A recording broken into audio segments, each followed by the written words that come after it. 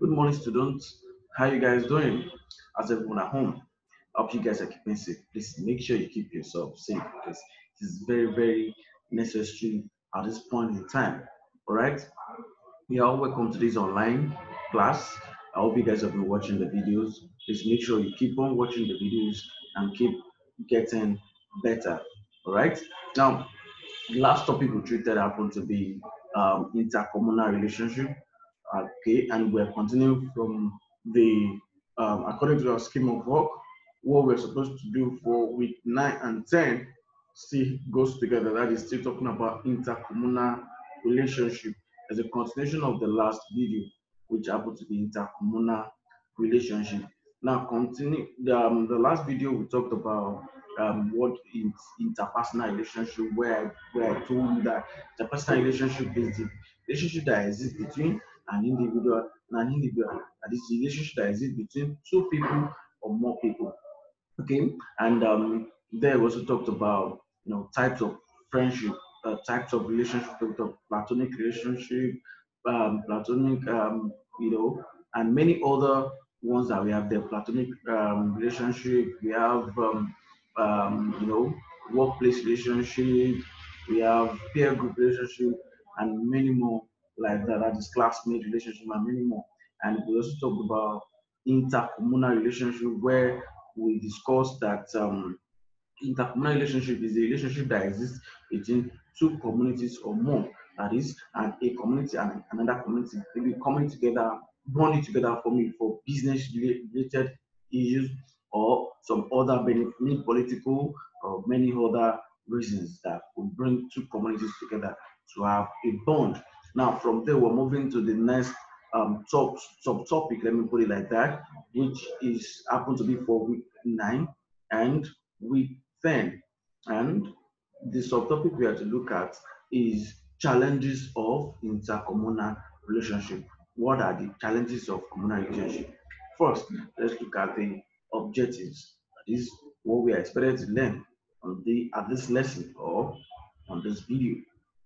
At the end of the lesson or video, the student should be able to one, I like the ways of promoting intercommunal relationship. Two, I like the challenges of intercommunal relationship. And three, I like the problems of boundary disputes in Nigeria. And number four, explain the skills for resolving intercommunal conflicts. That is, so in this video, all the subtopic is going to be explained, and at the end of the video, it is expected of the student, each of the students to be able to highlight every of these objectives. Okay, now let's now go to the subject matter. The first subtopic there is ways of promoting intercommunal relationship. Again, ways of promoting intercommunal relationship. The first point there is tolerance between community members. That is, community members should tolerate themselves and even tolerate visitors. There are some communities whereby they don't like visitors, they don't like people who are not member of their community. No, how we can tolerate intercommunal relationship is when we accommodate all and tolerate others who are coming to our community, maybe to do business, to find friendship, to maybe for political reason, any reason it may be, maybe for sporting activities or musical concerts, we should be able to tolerate one another. As a result of that, there will be high level of intercommunal relationship. Number two, fairness and justice to all community members. That is, every community member should be based on fair judgment. Nobody should be discriminated. Nobody should be seen as most powerful or more higher or more reckoned with than another. Everybody should be given fair judgment whenever cases happen. The cases should be judged and on a fair level. Okay, so all members should be treated fairly and justice for all community members. Now, number three now, promotion of human rights. That is, government should ensure that people's rights are protected at all times. And if government is able to do this, then there will be promotion of intercommunal relationship because a lot of citizens of another country or another community want to come to that community to stay, do business, or even come there to marry. Aside from other things that might even bring them to the community. So as a result of that, promotion of human rights can also promote intercommunal relationship. Number four now, politics without tribalism. That is, the party in government should avoid being tribalistic. We've had it in the past whereby politics in this country is being done according to tribe. And we know that we have three major tribes in Nigeria. Though we have several others, but the major tribes are Yoruba, Hausa, and Igbo. And by making sure that people who are in government doesn't favor a particular tribe over another. So every tribe should be treated equally. And if every tribe is being treated equally, as a result of that, tribe, it will promote intercommunal relationship. That is, it will enhance other community members from another country to come to a different community member and live and work and enjoy their stay. Another one there is proper utilization of resources. That is, government should judiciously utilize available resources to better the life of the citizens in various communities. That is, every community has one one natural resources or the other. So government making use of those natural resources very well will actually attract more people to such country, and it will promote intercommunal relationship or intercommunal businesses that might need to be put in place. Now, moving on to the next subtopic, which happens to be challenges of intercommunal relationship. Challenges of intercommunal relationship.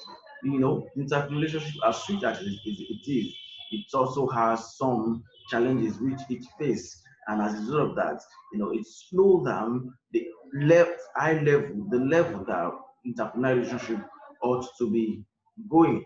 Now, what are the challenges of intercommunal relationship? One, politics with tribalism. So far we have seen a lot of political tycoons who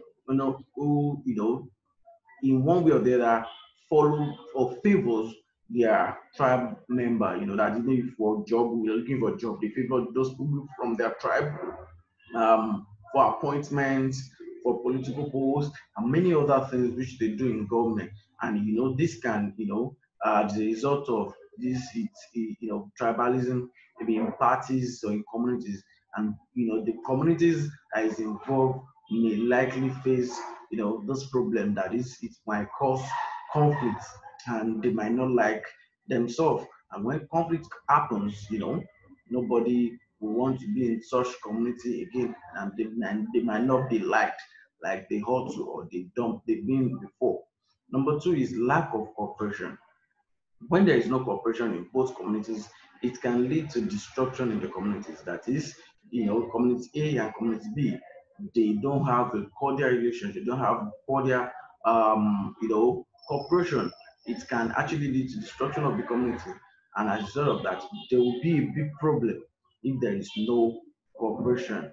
That is, it is very necessary for every community member to cooperate with one another in order to have, not develop and have some level of growth.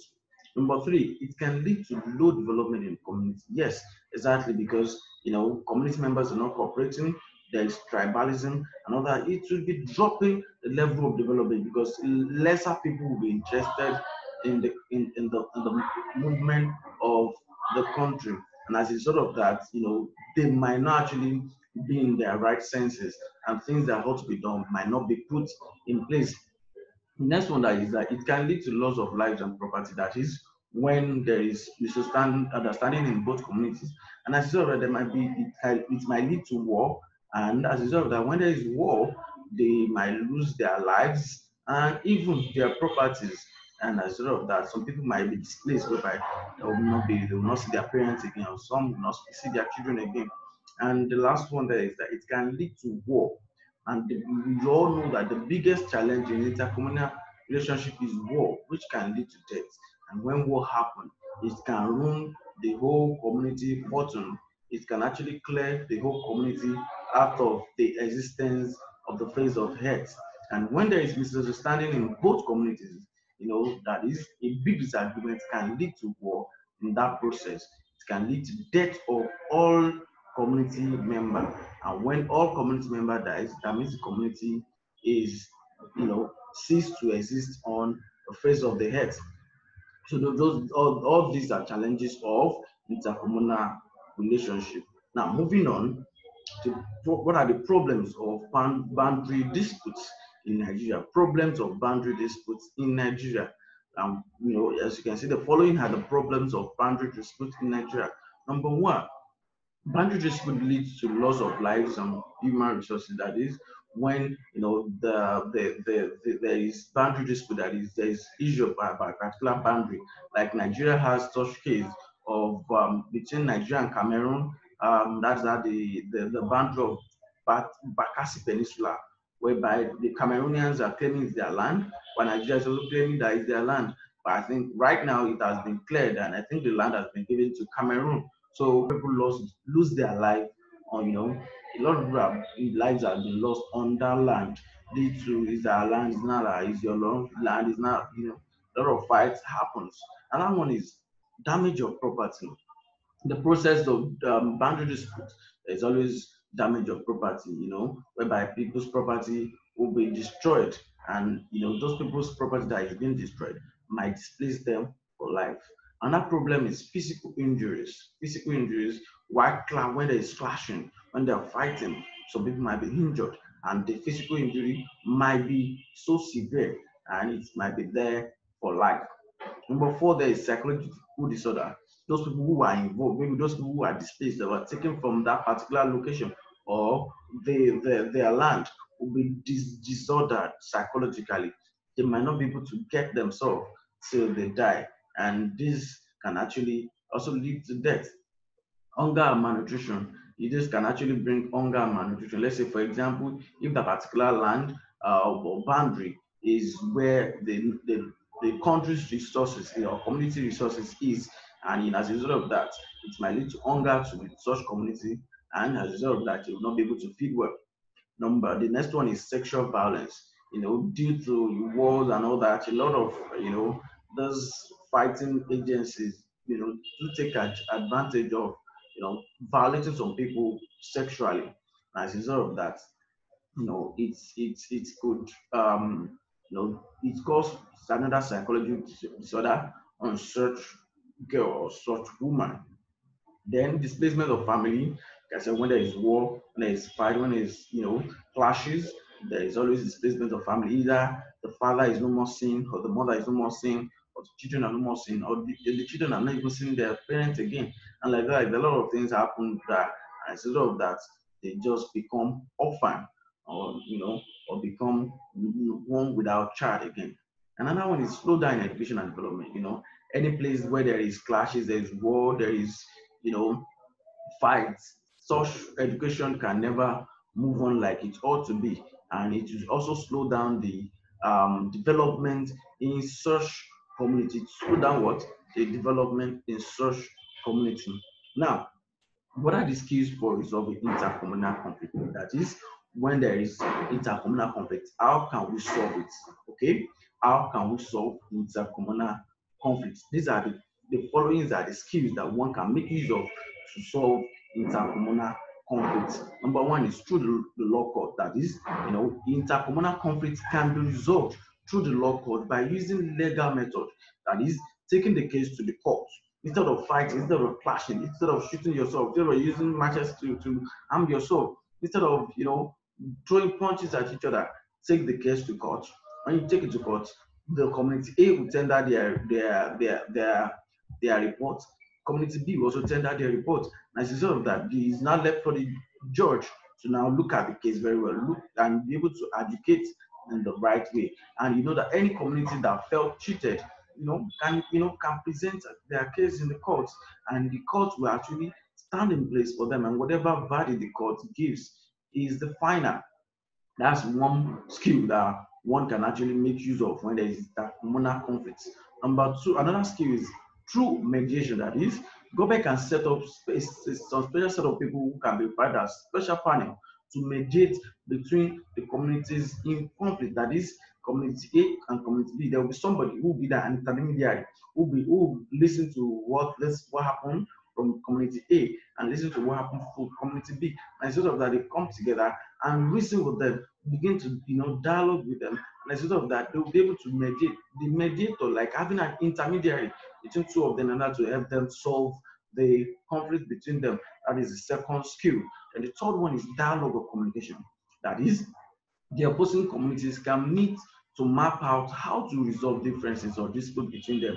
That is, two of the communities coming together to discuss, okay, what is causing issues? Let's look at this. Okay, this is this, and this, they discuss it out, they talk it out among themselves. Instead of that, before you know it, they will, know their differences and resolve it by themselves. Another skill is true community leader. That is, communal conflicts can be resolved by the leaders of the various communities, such as the obas, obis, emirs, chiefs. Those, they can, call a meeting within themselves, and okay, what is happening within our community members? Where can we solve it? What do you think the issue is? How did it start? And like that, the community leaders will discuss it, talk it out, and they will resolve it through that. And you know that the community leaders, whatever they say to the community members, they listen to them. So the heads can come together to resolve the issues on their behalf. That is another skill which one can use to resolve intercommunal conflicts. Then another one, there is true peacekeeping force. That is, there is a special peacekeeping force like the army, the air force, the navy, the mobile police, etc. Can be specially set up by government in order to restore peaceful situation in the communities. And you know that such will surely help to secure lives and property of individuals in those communities. We have a case in Nigeria between Ife and Mudakeke when they were having clashes, and these two communities are neighboring communities. They are the communities after one another, and I can't really remember what happened then right now. But there were clashes, they were fighting, they were killing themselves. And what happened? Government sent some peace, keeping force down there. That is the armed force and the police. All of them were mobilized there. That was, to what? To maintain peace. As a result of that, government coming in place, stepping into the intervening, being into issue, into the case. They were able to settle down, to an extent. The last one there is true compensation. Aside from all the skills, all the one points I've mentioned so far, this one is another point which one can make use of. True compensation. That is, communal conflict can be resolved by compensating the affected communities. That is, the communities that maybe their properties has been destroyed, or maybe is not guilty of that kind of, so they'll just find a way of compensating the communities so that so that it can reduce the intercommunal conflicts by compensating the communities that is mostly affected. As a result of that, you can see that and even the some of the communities that are even having this issue, that means maybe what they wanted is the compensation. They might not want to say it with their mouth, but they want you to offer it and say by giving compensation. As a result of that, what will happen? There will be what? There will be peace, and there will not be war again. So this is the end of the video, and I need to also tell you that this is the end of the the scheme. This is our scheme stop with 10, and this is the last video for with 10 term SS2. So please make sure you watch the videos from week 1. So with this particular one, this week 10, in order to have for your revision anyways, so that you can have a better understanding. And please make sure you prepare very well for your exam. And questions will cut across from week 1 to week 10. So make sure you do justice. So, writing your notes from the website, which has always been uploaded there, and likewise the video through the school website. And make sure you prepare very well for your exam. It's going to be 30 questions. Please make sure you prepare very well to the extent that I want every one of you to score 30, and I know you can do it. You can do it. You can do it. Just put your mind to it. Read very well. Don't attempt any test or any exam without adequate preparation. Please make sure you prepare yourself very well and attempt all questions very well and score your 30-30. That's what I'm expecting from you all, and I pray God will be with you all. So have a wonderful term and enjoy the rest of your days. Bye for now.